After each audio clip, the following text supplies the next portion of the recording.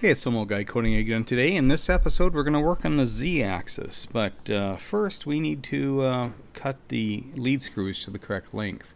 So you might ask, how do I determine the right length for the lead screws? Well, let's get out of here and we'll go up to the top of the page here, and Ryan has these wonderful calculators in inches and in millimeters. So if we go to the one in inches, because you know I'm one of those Americans, you enter the X, Y, and Z usable distances that you need, and it'll come up with the lead screw length right down here in either inches or millimeters, depending on what you're using. The minimum length. You can always go more if you want, but go ahead and start assembly. Alright, so I've got one of the lead screws fastened here in this little table vise. The part that I'm not going to be using is the end that is connected to the vise. I've got my little black mark there. That's the approximate location. And given the spin on this guy, I think I actually want to be over here on the other side. I've got a board set up in front of my synthesizer over there so that we won't be spraying any little metal fragments in there. And we should be able to cut just like this.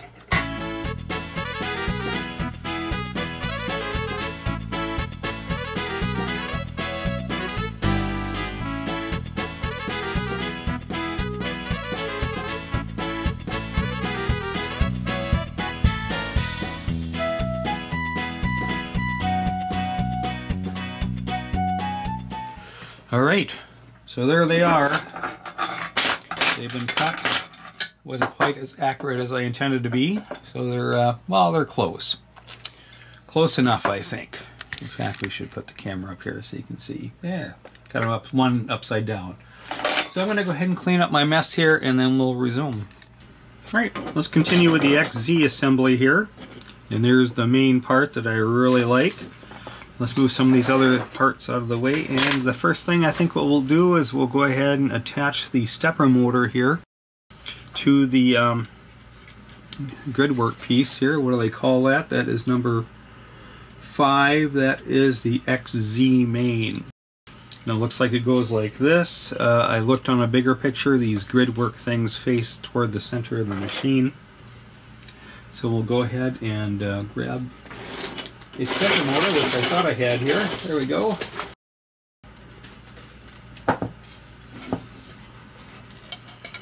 We'll go ahead and put it in.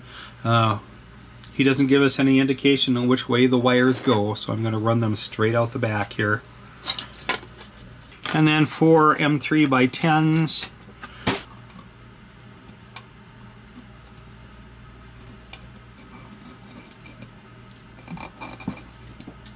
Alright, there we are. Got that in.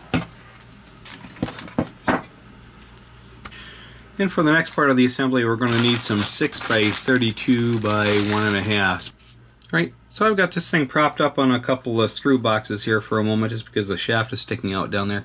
Let's take a look at these pieces here.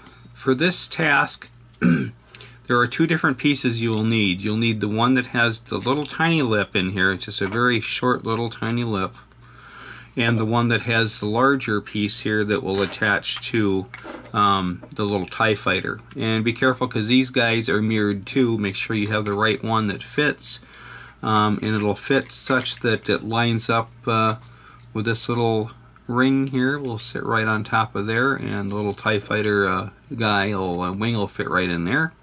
And we'll actually do that first here, but remember to compare it to the one you did before. Make sure you're all set up and doing it on the same side. So here's my one from before, and now it is facing, the grid work is facing the center. These 2 grid works will face each other. And I've got the little TIE fighter up here, so I want to make sure that I put the TIE fighter on this end, right over here.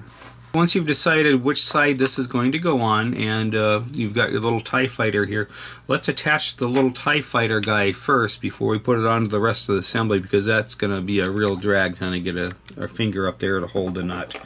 So I'm going to position this guy here.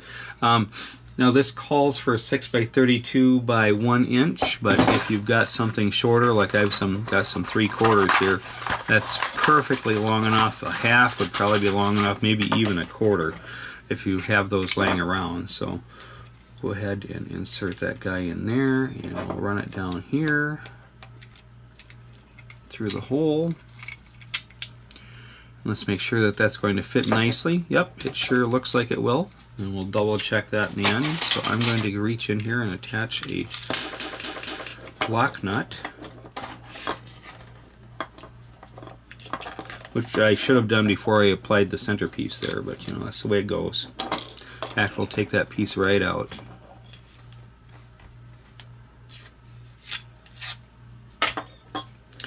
So now with it wide open, we'll just go ahead and flip that screw up in there and snug it down. We'll go ahead and snug that down the rest of the way. There. And we'll go back to this. I've gotten a little bit smarter in my older age, and I decided to take some green frog tape. It is frog season in Minnesota now. They're out there chirping and doing all their fun froggy things. So it's okay to use that. And you know, extra points if it matches your color theme. So now with that sitting there, next time we come along, we'll easily be able to get that in there. I'm just going to pop this guy on here. Now this is where we use the 6 by 32 by 1.5 inch screws. Now these little cup shape areas here fit the 6 by 32 locking nuts very nicely in there. So hopefully it'll reduce the amount of pliering we'll have to do to hold things together during final assembly. But for now they work very good. I'm just going to hold them up there and just snug up the screw until it meets up with the locking material. And that's as far as I'm going to go for now on those guys, because we will go ahead, once we have the pipes in, tighten them up, snug them down at that time. So we'll do the other side here. Now the thing we want to consider on this piece here is that we want to make sure that we have this little lip in here that catches the top of that stainless steel. We want to have that facing up, because the stainless steel will come in from the bottom here and will ride on the ridge in there and the ridge in here. So we want to make sure we have it the right way around. Get that out of the way. I'm going to grab some more. But before we do, let's tape this guy on for us again. And that will sit just like that. We'll grab some tape. And we'll just tape it right in there. It doesn't have to be real snug, just something to hold the piece in place so it doesn't disappear on us in the process.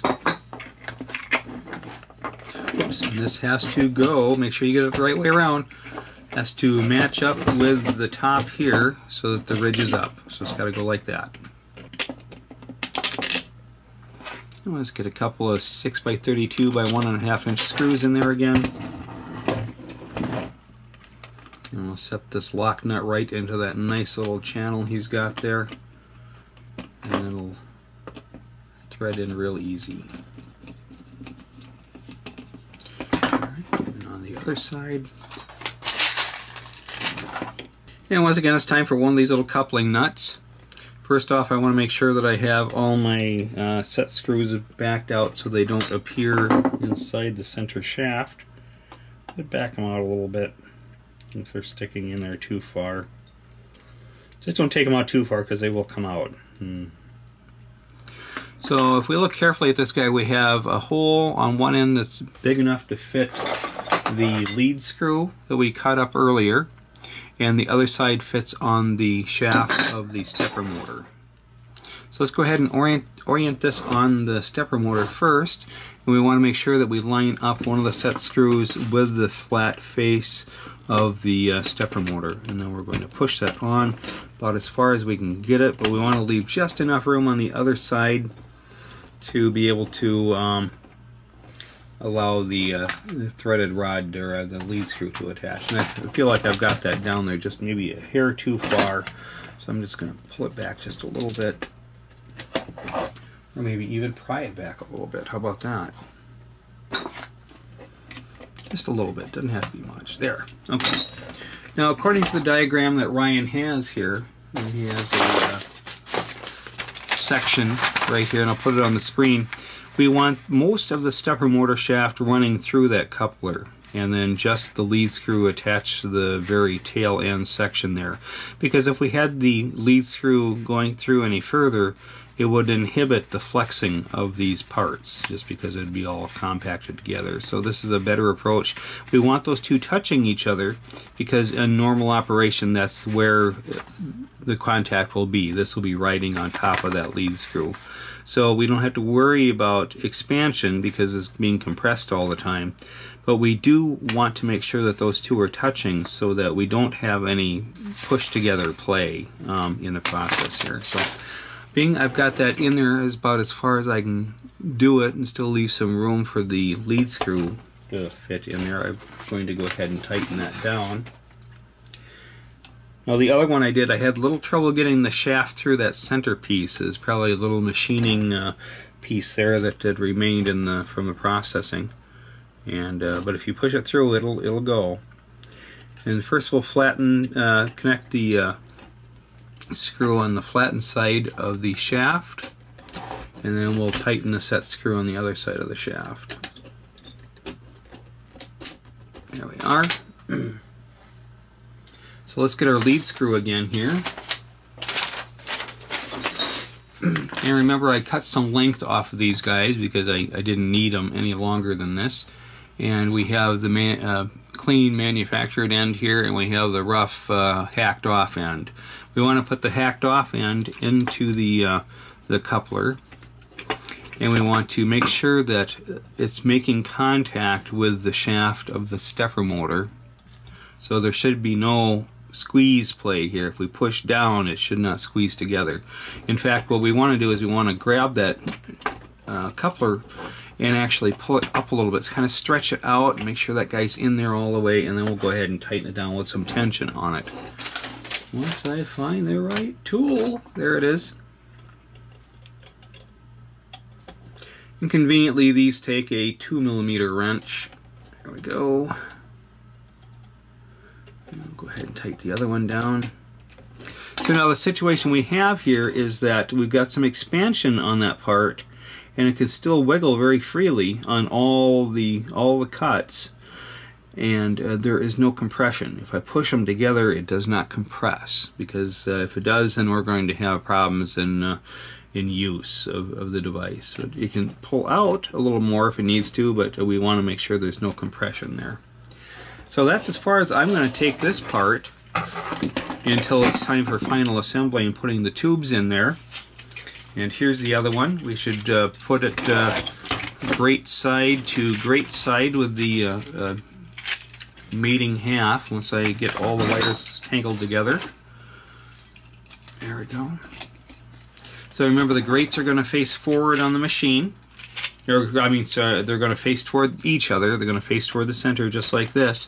And we want to make sure that in the end here we've got those little TIE fighters on the same end so it can attach to something on the other side. Now that we're close to the final assembly time, I just wanted to mention that it's recommended that we lubricate the threaded rod here.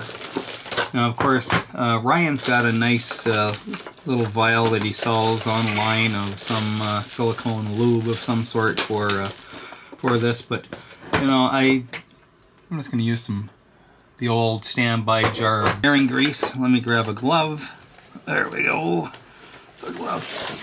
And then we'll talk about an experiment that I'm going to try. It shouldn't take much, you know. Whoa, that's way too much. Let's just smear some on there. How about that? That should be plenty. You know, of course, I greased up the old one too on the Lowrider 1, but I have this problem. I've got this upside down, of course, where, you know, the lubricant would kind of collect, you know, sawdust and stuff into a real mucky mess, and the one that was closest to most of the cutting would get, be less easy to move, of course. So I came up with this experiment after, you know, 5 or 6 rounds of experimentation here. I came up with this shape that will attach to 2 of the bolts on the stepper motor up here using, I believe these are 16 millimeter M3s to kind of help shield this whole area from the sawdust. Now it's an experiment. Will it work? I have no idea. I'd like it to be a little bit longer, but this is as big as I could get it to print. I've got an extension that I can print down here and glue or tape on. I don't know if that's going to work or even hold. Like I say, this is a whole experiment thing, so we'll see how this works. But I'll attach one over here and one over on the other side, and I'll let you know how it goes. It looks like it's going to, you know, it looks like it finally fits the way I want it to. And it covers the little rollers for the belts over here too, so that they don't get all covered with sawdust all the time. Okay. There it is. And looks like it rides just above the normal piece down there, the bearing piece. Let's get a piece of flat wood here and just make sure that we're not sticking up. Well, we are a little bit, but I think that's going to be okay. Yeah, I think that'll be fine. Might have to have an extra hand once to install it to get it past this point. But if I put an extension on there, then once it's down, it shouldn't be a problem. And hopefully I won't have to go up that high either to... let's see how high I'd have to go. Ooh, I'm going to have to stick my hand on here to find out.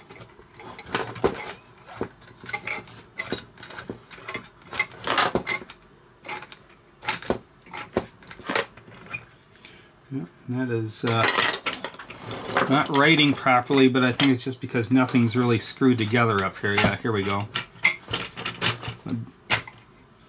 There we go. Now it's back where it should be. Oh, and this one's out, of course. So yeah, so that's as high as I really should go, because I'm almost got my my pipes out of the lower area here. So I really shouldn't be taking this thing any higher unless I'm going to be taking it off or putting it back on. So I think that should work. We'll give it a try, let you know. Pretty cool.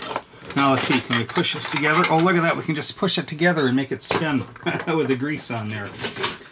Caught up on some wires here. There we go. Looks like I got one broke there I gotta fix. But yeah, that's pretty cool. You can just squeeze it together and away it goes. Alright, we're getting close to final assembly. Yay! So that's it for this section. We're going to proceed on and do the final assembly shortly. So thanks for watching.